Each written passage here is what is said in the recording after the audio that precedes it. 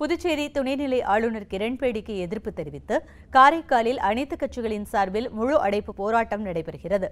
புதுச்சேரியில் பாஜகவை சேர்ந்த 3 பேரை நியமன சட்டப்பேரவை உறுப்பினர்களாக மத்திய அரசு நியமித்தது. அவர்களுக்கு துணைநிலை ஆளுநர் கிரண்பேடி பதவி பிரமாணம் செய்து வைத்தார். இந்த நிகழ்ச்சிகள் ஆளும் கட்சிக்கு அதிர்ச்சியை உருவாக்கியது.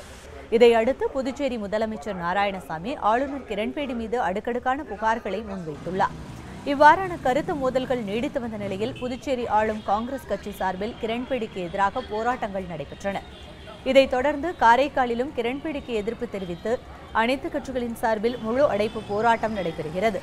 இதில் காரைக்கால், திருநள்ளாறு, திருப்பட்டினம் உள்ளிட்ட மாவட்டம் முழுவதும் 3500க்கும் மேற்பட்ட கடைகள் அடைக்கப்பட்டுள்ளன.